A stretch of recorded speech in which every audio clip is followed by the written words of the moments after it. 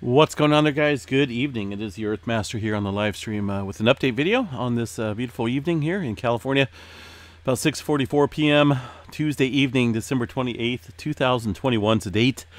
Looking at the latest quake here on the Earthquake 3D globe. Shows a 2.5 earthquake into the Puerto Rico area. Also some movement showing up on the Japan seismograph station over there on the bottom left. Little bit of movement around the globe to talk about this evening. First off, we'll start off with the tremor map here along the Cascadia Subduction Zone. After a little quiet spell of movement, or I should say lack of movement, we were picking up a little bit more tremor today. 17 epicenters of tremor along the southern end of the Cascadia Subduction Zone. Not a large uptick, but a little bit nonetheless. Looking at the earthquake activity into Northern California, if we can get over here real quick. There was some, looking at this quake activity map here in the all magnitudes, shows a couple twos. Some of this activity from, well, it looks like it's from earlier, way earlier, 2.7s, a couple of them, and a 2.5 in the southern end of the Cascadia. And they're definitely subduction zone quakes there with the depths of those earthquakes. And so that could kind of explain the further activity we're seeing there with the tremor movement. Down dip, we're getting some surface rupture. I don't know, I think we're kind of at a locking point at the moment here along the Cascadia. It's going to be interesting to see if this, if and when we do get some significant tremor activity, if it's going to create some larger surface quakes up here along the locked area. We'll have to keep a very close eye on that. Into the central part, California region, some movement around the geyser activity, of course, down here south of Clear Lake, and some activity around the Calaveras Fault Zone, a couple small microquakes around the San Leandro area. Up here around the Antelope Valley, looking at a little bit of uptick, just a couple small microquakes, but uptick nonetheless. Same for the Ridgecrest area. Garlock fault structure looks pretty quiet tonight. Not a whole lot of movement on that shear fault system. And down south here, just a couple sporadic quakes on the San Jacinto Fault area. And looks like another one around the Palomar Observatory down there in Southern California. And yeah. Not a whole lot of movement taking place here along the west coast at the moment. Up into the Pacific Northwest, once again around the Seattle fault system. This is one to watch up here. White Center, Washington, 1.4, somewhat deep into that area of Washington. And a little earthquake at the Mount Rainier area.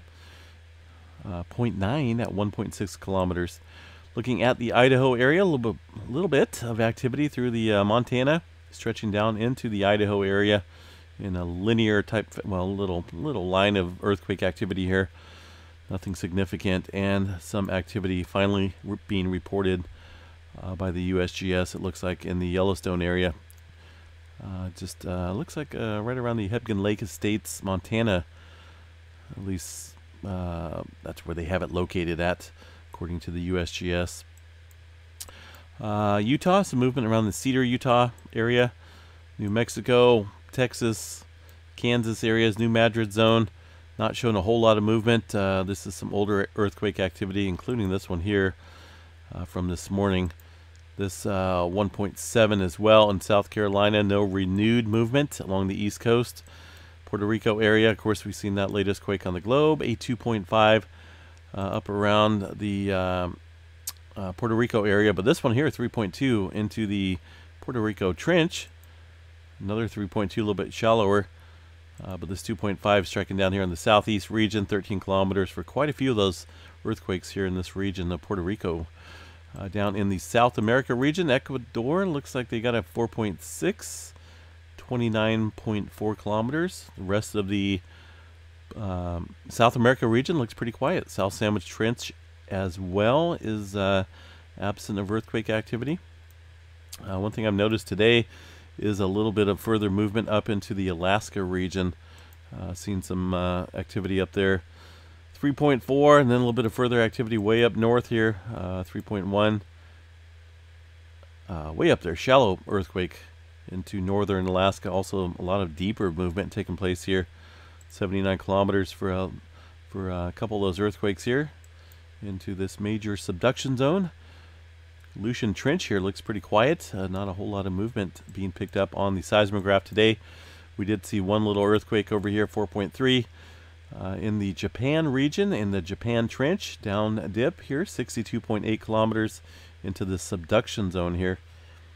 Other than that, there's not a whole lot of movement here on the entire western part of the Pacific Plate. Down south, Vanuatu area in Fiji, a little bit of activity kicking up earlier and throughout the day, 576 kilometers for that 4.6, that occurring way earlier. But since then, not a whole lot of renewed activity. Some movement over here in the Indonesia area and also around the Andaman Sea, 5.0 and 4.7. This one's pretty deep here, 101.5 on the kilometer depth. Afghanistan getting in on some activity as well. Also a little bit of movement in the Carlsberg Ridge area, mid-Indian Ridge. Seeing a couple smaller earthquakes in the mid-4 range kicking off here throughout the day today. Africa looks pretty quiet. Greenland, Iceland, all pretty quiet there on the USGS map. Let's go ahead and check out the Yellowstone activity here real quick. On, yeah, there's some of that activity. It looks like what the USGS had reported on the earthquake map there, showing up on the Maple Creek section over here on the northwest corner around the Hebgen Lake Estates area. Other than that, the rest of the charts look pretty clear. No magma intrusion, no explosive eruption in the near future, it doesn't look like, which could be a good sign for humanity, right? What else we got here? We checked out the tremor, a little bit of uptick there in the tremor department. The earthquakes up here in Canada, I don't think they've had anything renewed. In fact, it looks still like the same earthquake there from a couple days ago on the 28th. Okay, 1.6. But overall, things pretty quiet here along the western part here of Canada and the Vancouver Island area. The Cascadia Subduction Zone looks pretty quiet there on the map, according to them as well. Let's check out the EMSC model real quick and see what we got kicking up here on this map. Let's see, this is the what else we got here? This is some older earthquake activity here from yesterday in the Gulf of California. No renewed earthquake activity there. A little bit of movement along the Middle America Trench, it looks like. I don't even know if the USGS was showing any of this activity. Let's kick it up here. Nope. Look at that. Some of that's missing there because it should go back for this date that the EMSC is showing. Some of the activity, 4.5, that should have been reported. 4.3 should have been on that map too. A 4-pointer. So it looks like some of that activity there, of course, you know, is no surprise. USGS absent, nothing, zip zero. Getting more and more disappointed with them, but it is what it is. I will also just have to include the activity here in the EMSC csem.org website when it comes to reporting earthquake activity. Let's see here if there's anything new. Looks like that New Zealand 4.5. Let's see that earthquake real quick here. 4.5 in the Cook Strait, New Zealand, 10 hours ago. And let's see, is the USGS showing that? I believe they are. I believe that's that earthquake right down in there. New Zealand area. Yes, they are actually showing it. A couple earthquakes there striking earlier today. A double tap 4.5 it looks like.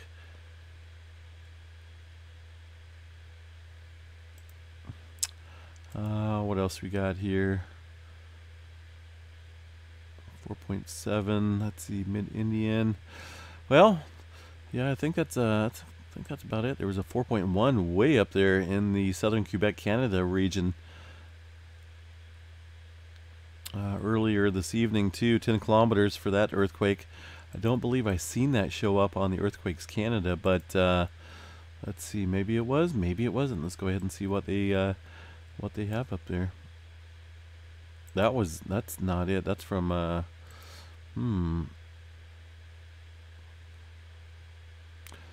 see here. I don't know. That's kind of odd. All right, guys. Let me check the solar weather real quick. I'm like 99.9% better than what I was the past couple nights when it comes to the sickness. There was an observed M flare earlier, or actually yesterday, I should say. I can see that 1.8 and 1.6. Still continued activity, or at least a threat of activity here over the next, probably next couple days or so with this sunspot. X flare stands at a 5% chance, 90% chance of a C flare. The geomagnetic forecast over the next 3 evenings look pretty calm. Tonight, possibly some auroras at the higher latitudes, but dwindling activity over the next couple nights. But all subject to change, right? Depending on what these sunspots want to do. If anything sparks a CME 2916, the main threat right now. This one's a little tiny, doesn't pose a super threat. All this other activity decaying and heading away from us. Looking at the far side of the sun that will be turning towards us, looks pretty clear at the moment, so could be entering into a less sunspot sun in the next few days. All right, guys. Once again, I've been want to announce here on the channel. I did it earlier. Got quite the response from quite a few viewers on free decals. So I'm kind of doing that again, like we were earlier this year. If you haven't got one last time around, now is your chance to jump in and get them. Just got to send me an email at earthmastermail@gmail.com. That's my email, and I've been replying to all of them just to let you know that I have received the email. Just include your name, your address, and I'll get you on the mailing list to send out some free decals, the Earthmaster logo, the YouTube logo here. When the decals come in, they're pretty nice. They're weather resistant. I've had them on my car. Quite a few people have had them on their laptop, computer, whatever, outside in the rain, snow, the sun. They don't fade. They're pretty nice weather resistant decals for your car. And if you want to show that off on your ride, the Earthmaster channel, then send me the info to earthmastermail@gmail.com and we'll put you on the mailing list. All right, guys, have a good evening. Please stay safe out there, and we'll chat you guys another time.